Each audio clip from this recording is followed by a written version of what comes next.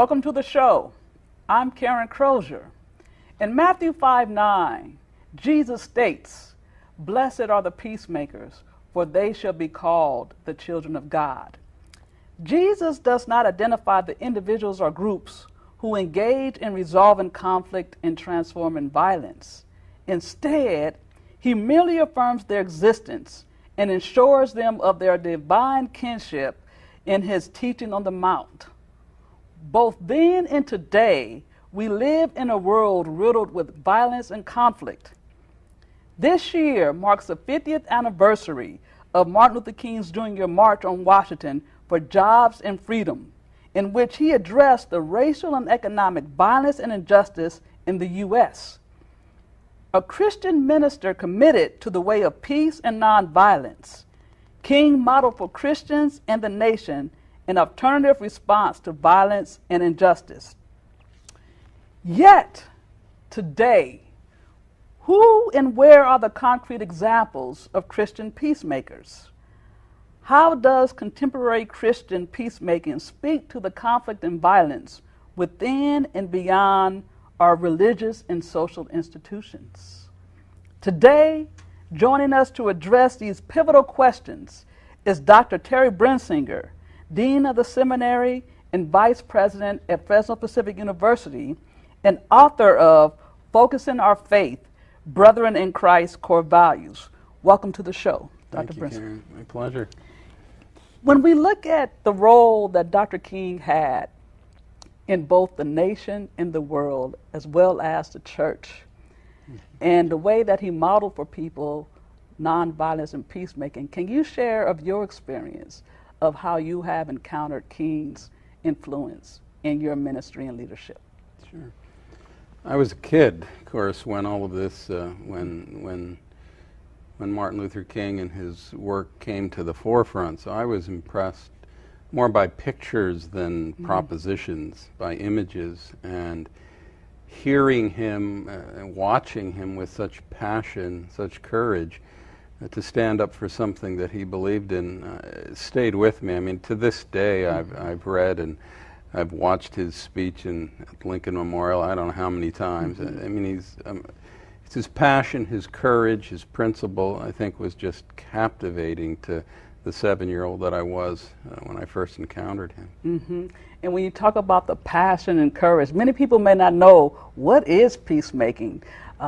You come from a tradition of Brethren in Christ, of Anabaptists, who has that as a part of your core identity of peacemaking. So for our viewers who may be struggling with, what does peacemaking entail that includes the passion and the courage and beyond? How would you define peacemaking? Well, let me just say before that I wasn't raised in that tradition. I came into it by virtue of my own journey, and peacemaking was a big part of that. I mean, I was raised, my dad was a tank sergeant in World War II. Peacemaking was not common to me. Jesus says, "Blessed are the peacemakers, not the peaceful."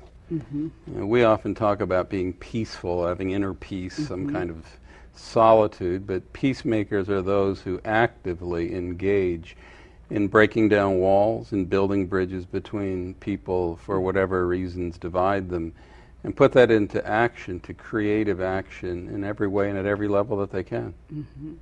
And so who were some of your models or mentors who were able to break down those walls and to bring different communities together who were at odds with one another, that really helped you to find a concrete understanding of peacemaking? The first was my advisor in undergraduate school.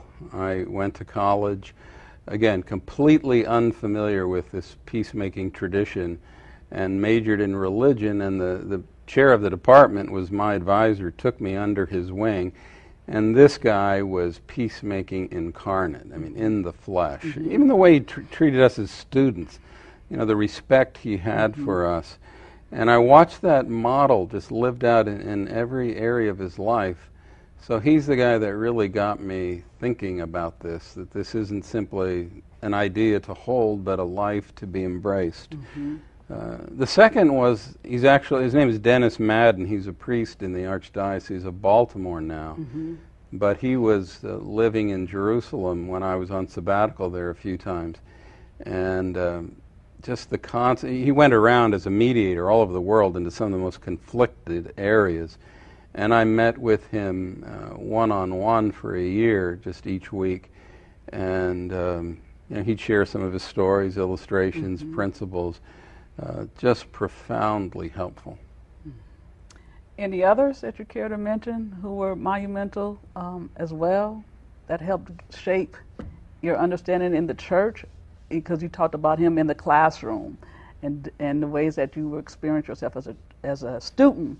And as far as pastoral leadership, were there any pastors or others who shared as models? Yeah, the associate pastor of our church when I was in college, his name was Merle Brubaker, was another one of those guys who just oozed with this, welcoming you into his world, building bridges, connecting, making you feel at ease. And I watched him do it even as an undergraduate in some conflicted situations on campus with people that were fussing, fighting, and all of that. So he was strategic. And in my own sort of a way, I didn't know it at the time, but my mother, I think, influenced me in some of these ways. And her influence was as much out of personality as it was theology. I mean, she didn't read a lot of books. She couldn't share quotes about peacemaking and all of that. But her whole approach to life was to welcome and embrace people. It used to make me angry sometimes because she was so good at.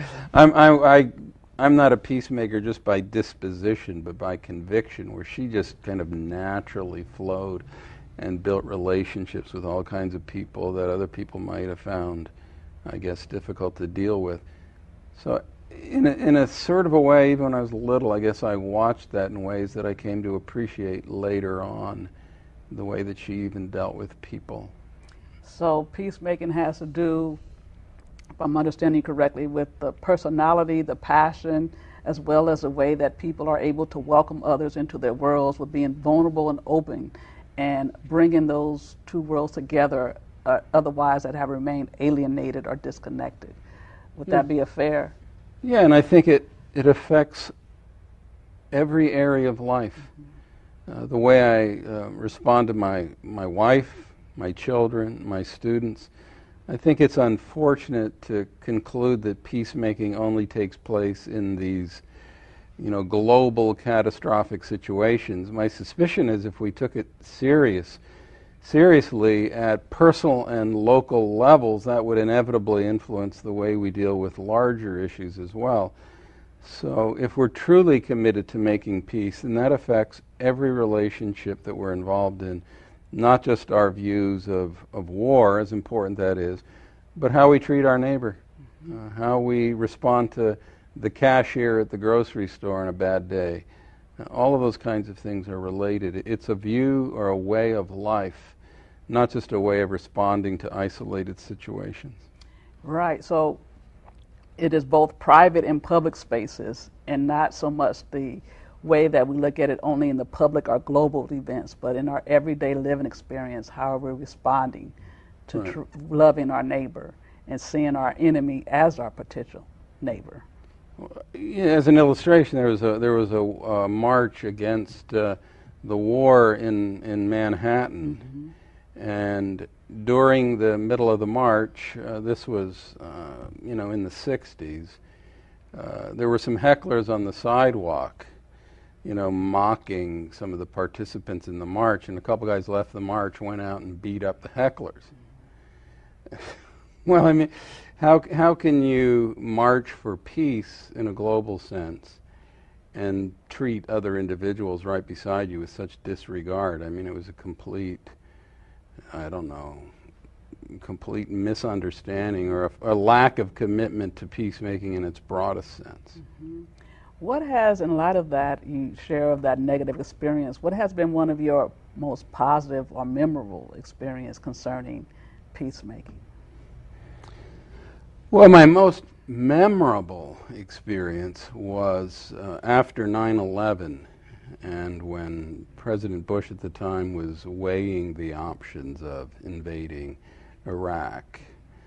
I was asked to to preach on the steps of the Capitol in Pennsylvania, the state capitol.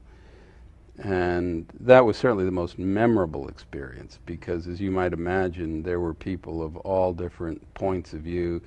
The air was heavy, a lot of anxiety, all of that kind of stuff. So that was clearly the most memorable. I mean, I've had other examples that were more satisfying in terms of seeing results and that kind of stuff. But that was clearly the most memorable. And do you care to elaborate on those that were more satisfying, in your opinion? I think one of the most satisfying, as simple as it sounds, was that there were two pastors in my tradition and their spouses who hadn't spoken together for years, could barely be in the same room. And I approached each of them individually, each couple individually, and said, this shouldn't be. Can I be involved in helping you work through this? And I guess to my delight and surprise, they both agreed. And so after a rather long process, watching them embrace each other was a really powerful thing. I mean, there are plenty of examples of that, but that's a fairly simple one that has really stayed with me. Yes, and you have provided us with some very concrete examples at both personally and locally and within our church settings of how we can be peacemakers. Is there anything you would like to share as far as how Christians can become more nurtured and encouraged to take those risks of courage and to be the peacemakers, both public and private places? Yeah, I like the word imagination. Imagination is the ability, in a sense, to see what could be when you're looking at what is. And so I teach a couple of courses related to peacemaking and church stuff, ecclesiology and that. And my simplest invitation to people is to begin using some of their creativity and imagination to think about peacemaking initiatives and activities. We just have bought into the system that what happens every day is what's normal. You hit me, I hit you. You take from me, it's just a normal part of life. It's the way we respond as individuals. It's the way countries respond to each other. If we attack you, you attack us, all of that. And I can't help but wonder if like church boards, or we used to have family meetings in my house so that we could teach our kids peacemaking strategies. If we took it seriously, didn't think it was just naive, used our imagination, sat around together thinking, now what could we do in this volatile situation that would disarm people figuratively and get them thinking? That's what I'd like to see them do. Well, great. Well, thank you for that very insightful articulation of how we can be peacemakers. At this time, we will have to take a break, and we'll be back to continue our conversation on peacemaking. Please stay tuned.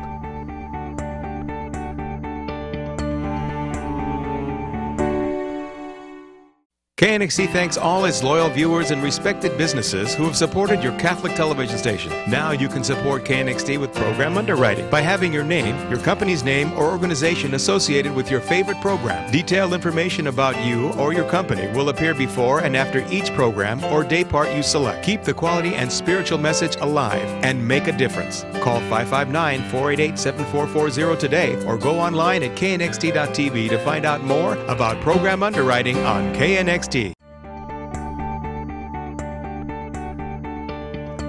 Welcome back to Perspectives on Faith and Culture. Our topic today is peacemaking, and we're focusing on contemporary Christian peacemakers in light of the legacy of Reverend Dr. Martin Luther King Jr., now 50 years following the monumental March on Washington. I'm joined again by Dr. Terry Brensinger, author and seminary dean and vice president at Fresno Pacific University. Also, joining for this segment of the program is Reverend Dr. Floyd Harris Jr., assistant pastor of New Light for New Life Church of God in Fresno and founder of the National Network in Action. Thank you for joining me. Fannie Lou Hamer is one who as well was very prominent in the civil rights movement beyond Dr. Martin Luther King Jr., but she doesn't share the same recognition as he does. As a black woman born in Mississippi in 1917, she came into engaging the racial and economic injustice in the U.S. because she simply said, "I am sick and tired of being sick and tired." Reverend Harris, would you please share with us, how do you see and have experienced Ms. Hamer as a peacemaker? Well, thank you, Doctor, for having me on your show. I think one of the critical things is history right now, that we must teach history. I think history right now is watered down by a lot of America. I think Fannie Lou Hamer, as I listened to her speech at the Democratic Convention, it was very profound what she said and what she experienced here in America. I think a lot of our women women like Fannie Lou Hamer, Shirley Chisholm, Rosa Parks, many women who do not share that recognition as Dr. King, not to take nothing away from Dr. King, but we believe that women are the key to the kingdom. We believe that had not been for the women, there would not be no me. And so I think that we have not given our women the due process and the recognition that they deserve as Fannie Lou Hamer.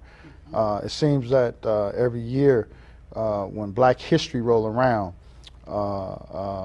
don't take me wrong, Dr. King has done a lot, and he deserved all the credit, but he wasn't the only one in the civil rights movement that has bled, got beat, stabbed, wounded, dogs, canine dogs put on him, called the N-word, many others. And I think that we have to do a better job in our educational systems, even in our institution, our churches. And that's one thing that I like about our church, New Life Church of God. My senior pastor, Paul McCoy, has allowed us to integrate our Black history into our sermons when we teach on Sunday morning.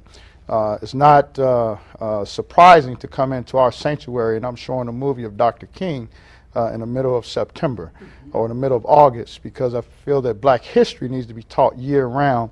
It's not just a February, January type of teaching, but it's a 12 months, 365 days, 7 days a week, 24 hours a day of history that we need to teach ourselves. I think Fannie Lou Hamer, many other folks like her, we need to teach our young women. Our young women today do not know their history of their ancestors like her, and many like her, who has done a lot in this country, and I think that we have to do a better job at that.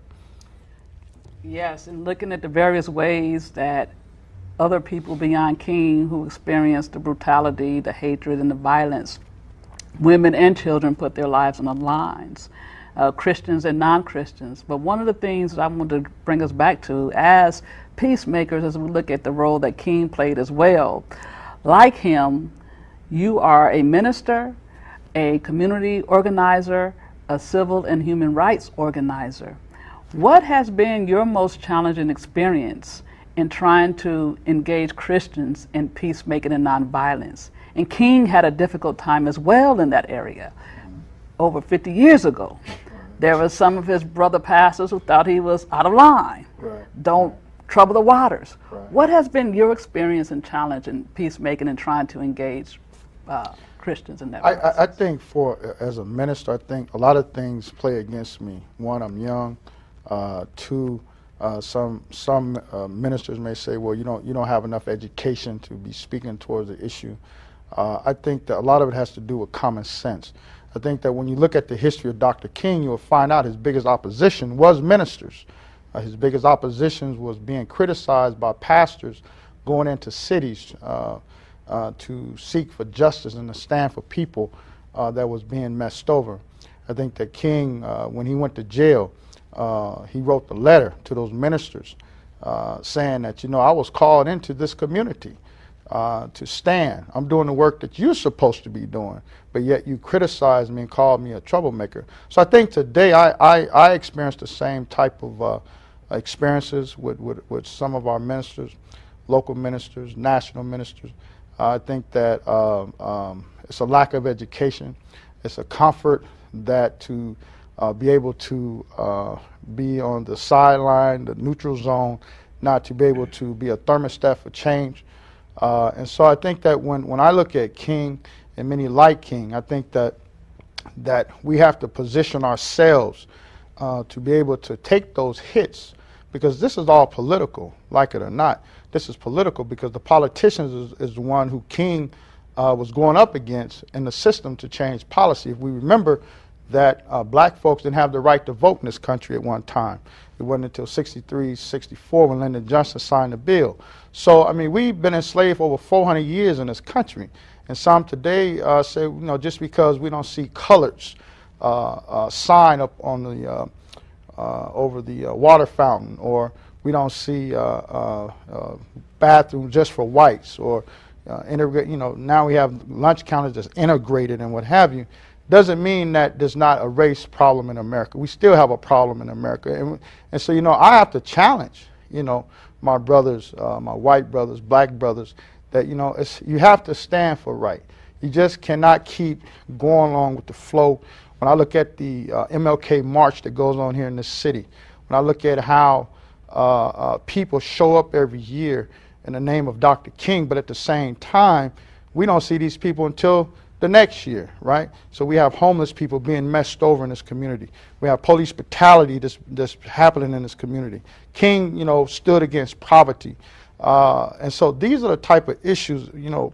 Education is we don't even have a black principal nowhere in Fresno County. Fresno Unified is the third largest school district in California. We don't even have a black principal. So just that alone tells you that there's a problem. But yet, who's speaking to that issue? Where's our ministers speaking to that issue from the north end of town, from the south end, from the east end of town? So you're saying that ministers, from your experience, want to just sit on the sideline and be comfortable and don't seem to have the courage to engage, as what we were sharing earlier from the show. Yes. And so as we go back to King increasing the temperature towards the end of his life, if he was naming the ways that the church and ministers need to be more courageous, he was standing alone too, as he gave his address in the Riverside Church, April 4th, 1967, 1 year to the date of his assassination that occurred in 1968 in Memphis, Tennessee. But in New York on April 4th, 1967, as he was sharing his address on the Vietnam War, and the title of his address was Beyond Vietnam, A Time to Break Silence. He stated, "The greatest purveyor of violence in the world today, my own government." I'm going to start with you, Dr. Brensinger. What do you think of King's assessment of the U.S., of saying that the greatest purveyor of violence is the United States? I don't have empirical evidence to know specifically, but I don't doubt it. Locally and in various countries where I've been, either the direct or secondary effects of a lot of our policies and things have consequences that the average American wouldn't have a clue about. So I don't doubt the veracity of that. I think there's a lot of truth to that. Mm-hmm. Reverend Harris, do you care to respond to that question? What do you think of King's assessment of this country? As of today? Then and today, whatever you want to share. I believe he's turning over in his grave right now, very upset for how this country has went against the principles of what he stood for and died for people. And I think the amount of resources right now that's being shedded in other countries, and to see our people suffer here, I believe that he's very, very in discomfort right now. And not to see the ministers that claim to stand for Christianity and what other religion marching in his name, I believe he's very upset. So in light of Dr. Brensinger indicated that, wow, what would be the empirical evidence that we would need to show